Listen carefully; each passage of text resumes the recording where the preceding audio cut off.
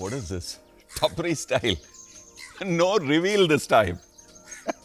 What a way to reveal these lenses. Anyway, welcome back to Pixel Village and I'm Radha Krishnan. Of course, in this video, we're going to be talking about 3 brand new lenses that Sigma launched for Fuji X Mount. The 16, the 30 and the 56. All 1.4 extremely fast lenses.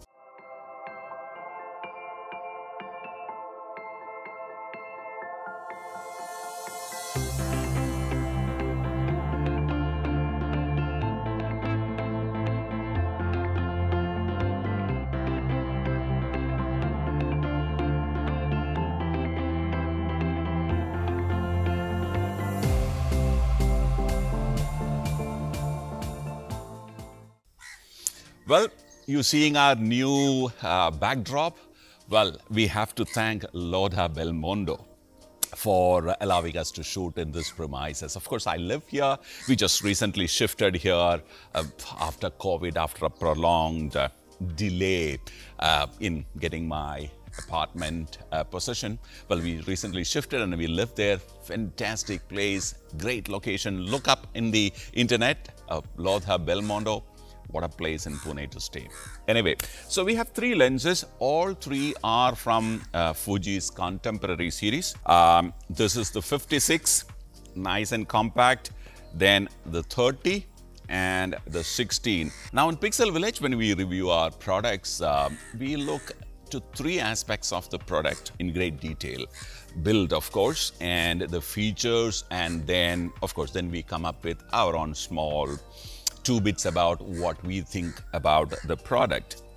A couple of months back, we reviewed another set of contemporary lenses from Sigma that was for the full frame mirrorless. Now this is for, of course, for the APS-C, the crop sensor mirrorless. Now the Sigma nomenclature for a full frame is DGDN.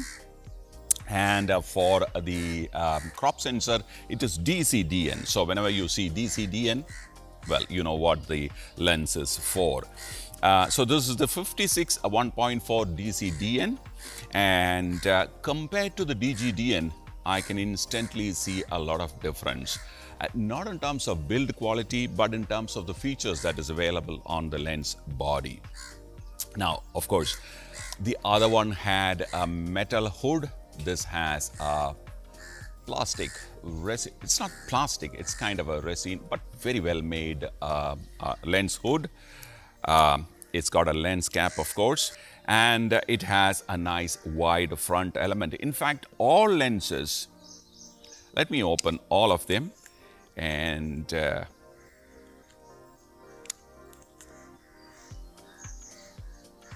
all have a very nice wide front element. Now, when you look at the design language, it's very typical of Sigma, very minimalistic. But there's a small difference between the DCDN and the DGDN. The DGDN had a proper aperture ring. It was, of course, I told you, it was made of metal and it felt very solid in your hand. There is no difference in the solidity, except that this is made with a different material altogether, but there is no aperture ring. Now, this is something which a Fuji user is going to miss, okay? But I'm sure this lens is meant for a different type of Fuji users. All those people who have taken to Fuji for their color science, of course, but they still want to not spend that pay very high prices for their, to buy the original Fuji lenses. Those lenses, you know, are comparatively really expensive. We'll look at the pricing at the end of the session, but except the fact that the aperture ring is on the body, you need to control it from the body, which you can do very comfortably. This lens feels very nice. Well, we have actually used a 16, a 33 and a 23 and a 56 in the office. Currently, we have the 56 with us. We'll try and do a small comparison somewhere along the video, but comparing all three lenses will not be possible because we don't have all those lenses with us. But however, whatever little comparison that we can do, we'll try and do it. All right. Now this is the 30 mm. Fuji, in fact, do not have a 30 mm. They have a 23, they have 33 and 35. But this is kind of gone and fill in that one gap, which was there, 30 mm, which effectively will be in full frame terms will be like 40, equivalent to 45 mm. Of course, we all know that calculation. But 30 mm, 1.4.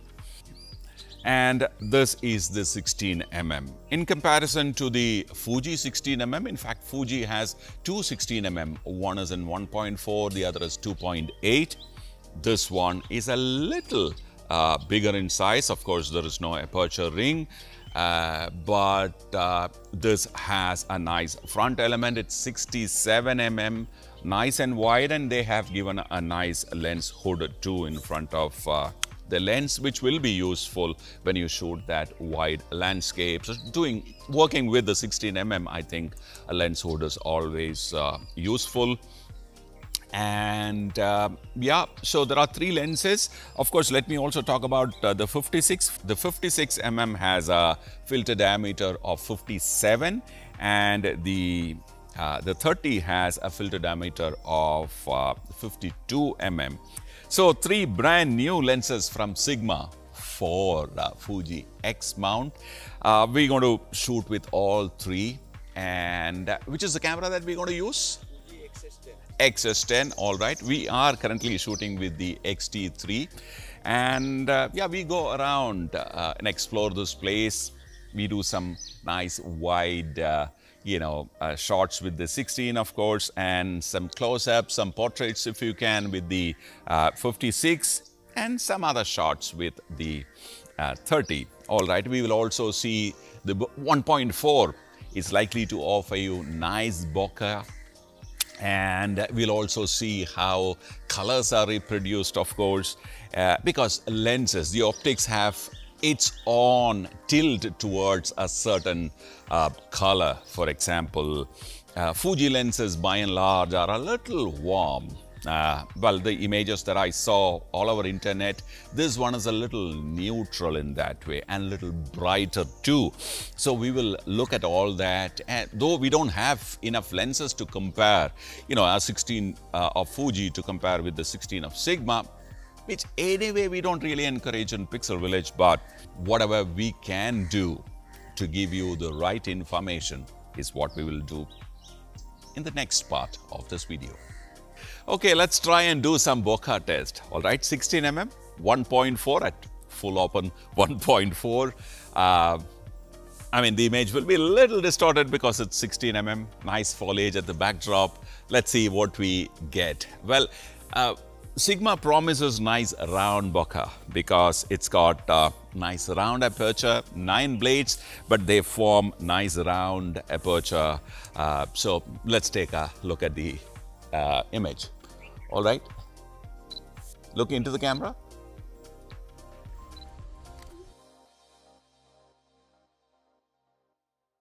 Okay, let me repeat this exercise with the 30. Look that way. Yeah, nice.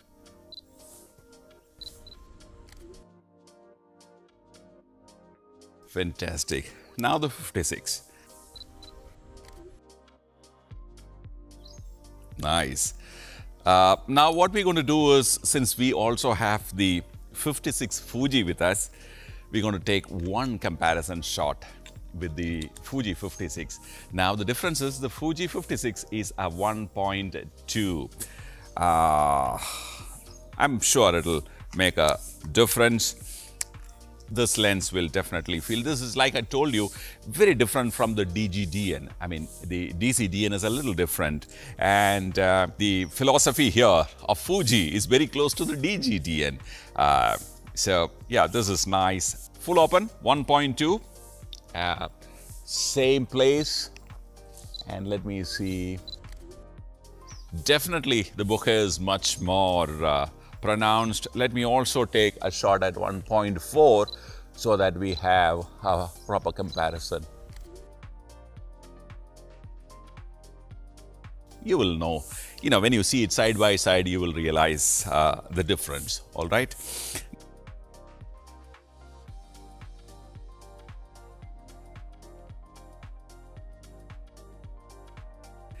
What we are trying to do here is to check the focus tracking ability of this lens. Now, Sigma cannot be really doubted for the ability to track focus. There is also this feeling that a third party, we'll talk about third party later, but you know, these non-native lenses being very slow and stuff like that. But I would argue that it's a lot to do with the camera body itself. However, let's try and do a kind of a focus shifting using this as 0.1 and that as 0.2, both in stills and in video. The first one is in still mode, roll. Okay, so this is the near end and that's a far end, near end and the far end. Well, it's a 16 mm lens, but still I can see through this viewfinder a small kind of a breathing happening. Let me switch this to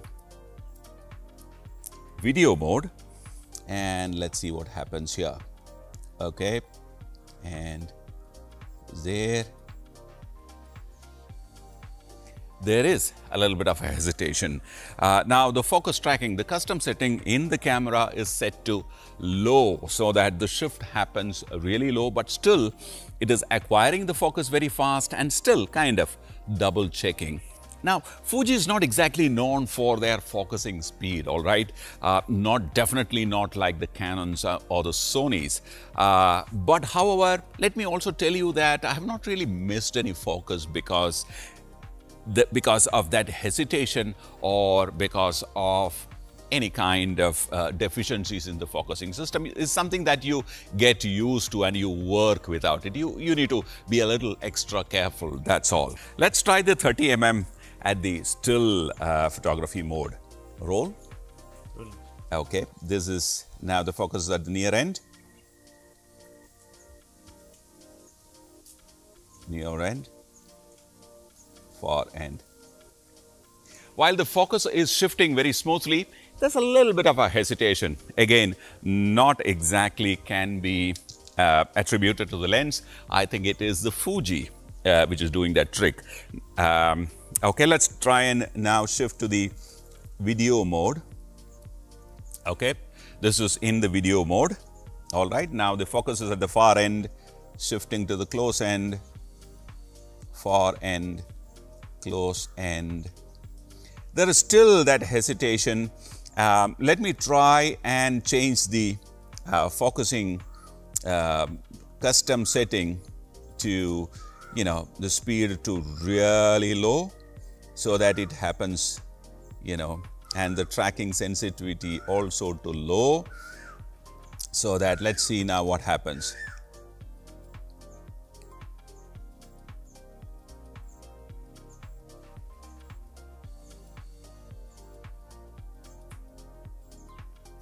Yes, it's shifting, but that hesitation is still there. It is acquiring the focus, but there is that hesitation. But I think it is Fuji that's doing the trick.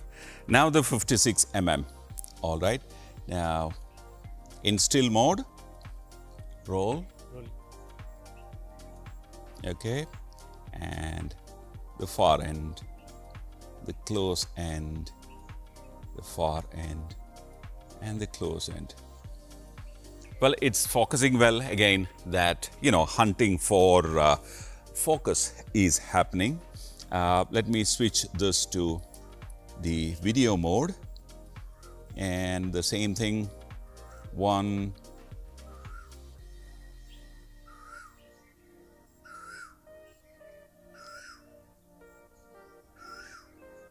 there is a hesitation. Again, I would attribute this to the camera more than the lens. We will also try and see how it's holding on to a certain focus or, you know, tracking the focus. We'll see that later.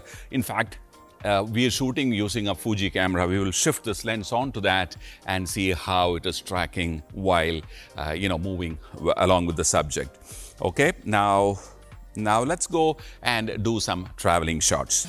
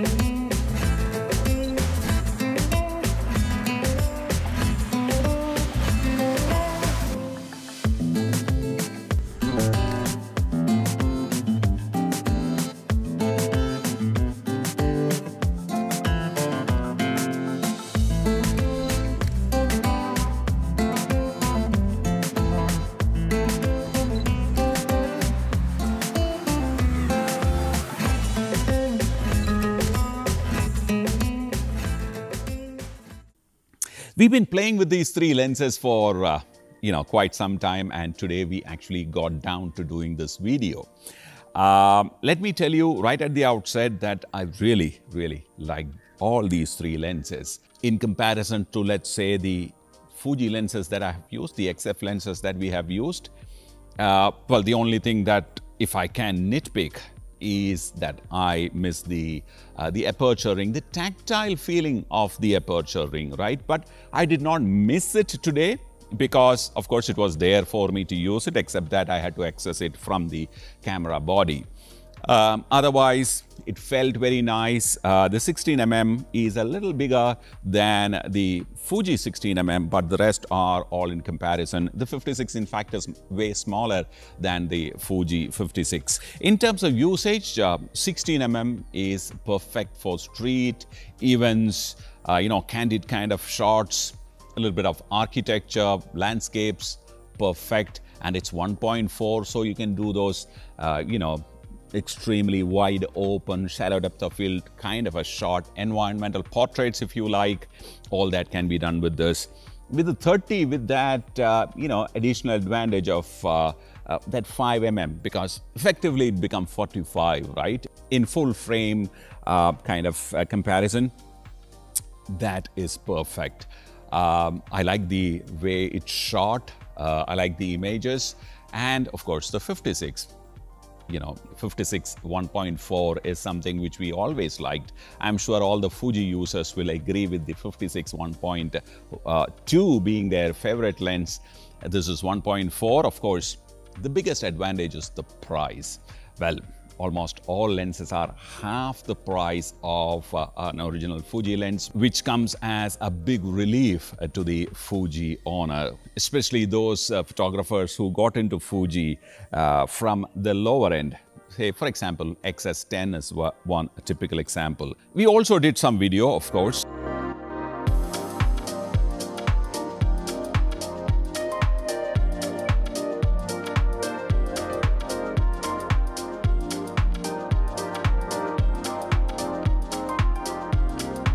The bokeh characteristics were brilliant. I mean, comparable to the original Fuji lens.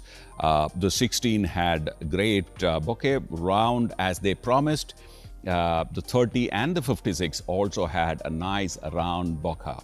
Well, that's exactly what they had promised. And they have delivered it, all right. I was with a photographer friend of mine the other day, and we were discussing about, this common usage called third-party lenses. Well, it's a little bit, we thought it's a little bit of a derogatory in terms of, kind of explaining somebody's stature as third-party. And just because people call a lens manufacturer as a third party, it actually brings down the image of that brand in the mind of a photographer. Well, we actually debated or discussed about it quite a bit, and we came to a conclusion that, look, all these manufacturers, the so-called third-party lens manufacturers, have been making lenses for almost all camera brands under the sun, and also have participated as an OEM lens manufacturer for most of the brands. It's a secret, by the way. That makes them actually better, positioned to actually deliver a lens than the native, the camera's original lenses. Through this video, I definitely would like to kind of tell the photographers that, well, you should not definitely worry about acquiring a third-party lens. Well, in fact, at the end of that conversation, we ended up on a consensus note that they should be termed as specialty lens manufacturers. That's how they should be positioned. So I seriously urge our photographer friends not to really worry about picking up a lens like this. But just keep in mind that when you pick up a lens, make sure that you don't mix and match the lens, okay? If you are going with the contemporary series of Sigma, then I would suggest that you stay with contemporary, because there is a certain look and feel which each lens kind of gives you. All lenses should be ideally from one brand and one particular, say, model. For example, contemporary, like I was talking to you about. By doing that, what you will achieve is that one look in your story. If you're a wedding photographer and if you shot your wide angles with one lens from one manufacturer, your mid shots from another, and your close-ups with a third, kind of manufacturer, then chances are that, the visual language can get a little affected at times. This is a very personal, this is something which I have observed, because of which I try to stay with one brand and one particular series for my photography. So, well, Sigma Contemporary for Fuji is getting built. Now they have 3 lenses. One zoom lens is in the offing. They've already announced it. So, well, that will actually give you a nice camera kit with 3 block lenses and 1 zoom lens. Well, what else? Yes, one thing I forgot to mention right at the beginning, which I think I should mention, is that the bayonet mount is of metal, it's brass, and the joints are weather sealed. So this one point I missed in the morning to kind of talk about, but that's very important. All these lenses will now be available in India. The MRP and the street price I'll try and add in the description. It also comes with a 2-year warranty, so look out for that in your nearest dealer's store. What else? Keep shooting. I'll see you in another video. If you are interested in learning photography, please head over to pixelvillage.com. We have a set of fantastic photography teachers there taking classes for you. They're all recorded sessions. You can watch the bouquet of offering, and if you like it, you can subscribe. Bye for now.